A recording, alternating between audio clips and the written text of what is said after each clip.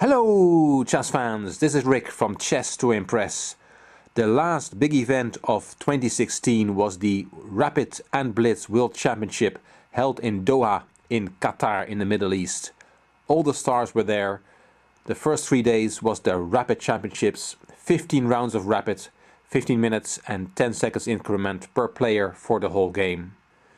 This was the standing after 14 of those 15 rounds. 5 players were in the lead with 10 points out of 14. Vassily Ivanchuk from Ukraine, Alexander Grischuk from Russia, Shakhriyar Mamedyarov from Azerbaijan, Jan Nepomniachtchi from Russia and Magnus Carlsen from Norway. Before I show you what happened in that last round, I'd like to show you the end of the game between Ivanchuk and Carlsen, which was played in round 7, but it proved to be crucial at the end. Let me show you the final position of that game. White, Vassily Ivanchuk, black, Magnus Carlsen, who is not only the classical world champion, but also the defending rapid world champion.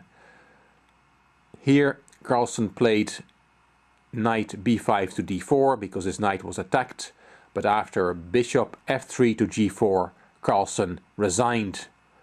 Ivanchuk is 2 pawns up and is going to win a 3rd pawn here. He's attacking Carlsen's rook, and that rook has to keep protecting the knight, because if it goes to c7, for example, to keep protecting the pawn on g7, then there is rook d5 check with a rook fork, a check, and also attacking the knight on d4. So white wins a full piece here. If Carlsen avoids that by playing rook d6 check to keep protecting the knight, then he simply loses another pawn on g7, and those f and g pawns will march forward. An important win for Ivanchuk. It was only round 7, but here he beat one of his main rivals. So let's move to the last round with those 5 players on 10 out of 14. 3 of those 5 players won: Alexander Grischuk, Magnus Carlsen and Vassily Ivanchuk. Let me show you some highlights of Carlsen's game.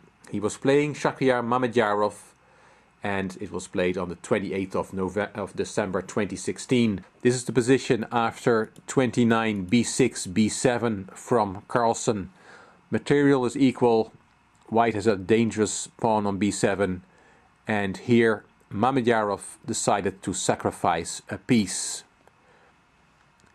It's important to see that he cannot take that pawn. Yes, it is attacked twice and only defended once by the knight, but if he takes it with the bishop, then there is knight d7 with a fork, and you might think you can counter-attack white's rook with bishop g5, and if white then takes the rook, black takes white's rook, but then there is an intermediate move, rook b1, and you cannot move your rook away because you will lose the bishop on b7. So this wins for white. Mamedyarov thought it was time to sacrifice a piece. He thought that was the best way to defend the position. He took on d4, and that's a piece sacrificed because of knight b3, and now both bishops are hanging. Mamedyarov undoubtedly had seen that, and he gets 3 pieces, 3 pawns for the piece. He can take on f2 with check, king takes f2, and then bishop takes b7, and he has won 3 pawns for the piece. Knight d4 from Carlsen, bishop c8, rook c6, king g7, king e3, rook a8, bishop h5, eyeing up the weak f7 pawn, rook a3 check, king f4, rook d3 attacking the knight. So this is a piece swap because white took on c8 and black took on d4, but now f7 is in big trouble. After rook c7, white wins the f-pawn. King f6, rook takes, king e6, and after rook h7, Carlsen wins another pawn. King d6, rook takes, and king c5. Of course, rook and bishop versus a rook is a draw. But white still has a pawn, and that makes a big difference. Black is not able to win that pawn. Yes, he has two connected passed pawns himself, and that's what he is hoping will save him. G4, Rook D1, G5, passed pawns must be pushed, Rook F1 check, King E5, E3,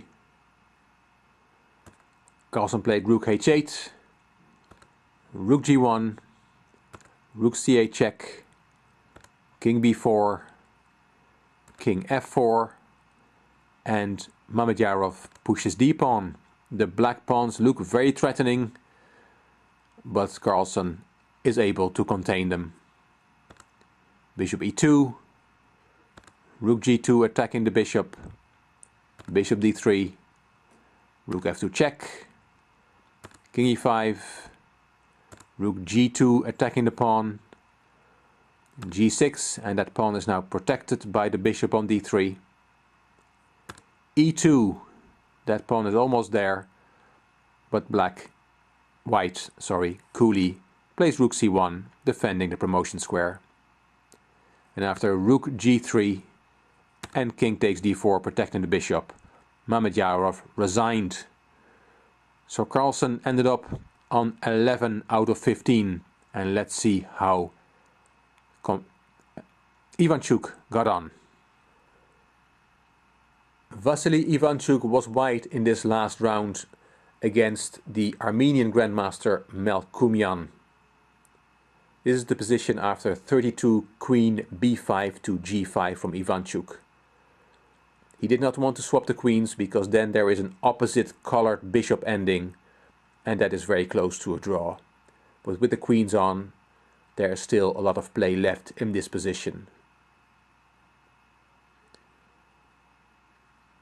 Please note that black is threatening checkmate on G2, so white has to be careful. Of course, so in this position the queen is defending G2, but that is something that he has to be careful of.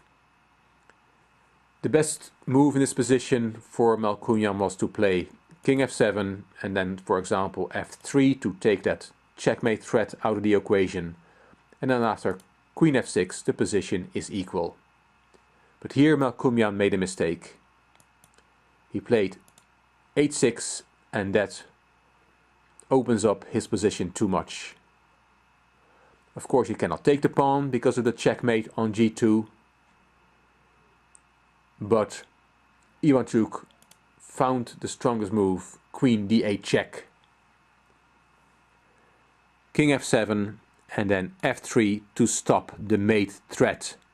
And now two pawns are hanging. Pawn H6 is hanging and pawn A5 is hanging. Melkumyan played Queen C5 check, and after King H2 he saved his H-pawn with H6, H5. But that was the losing mistake. It was already very unpleasant for him. What he should have played here is something like Bishop C6, and then after Bishop D6, which is a stronger move than taking the pawn on H6, white will attack the black king on the dark squares. But then there's still a defending move with Queen A7 and black hangs on for the moment. But after the move from the game H6, H5, white is winning. Ivanchuk saw it, he played Bishop D6 and after Queen C8 and Queen E7 check, which is much stronger than taking the pawn on A5. Melkumyan had only one legal move, King G8, and after Bishop E5 he resigned. It's suddenly over.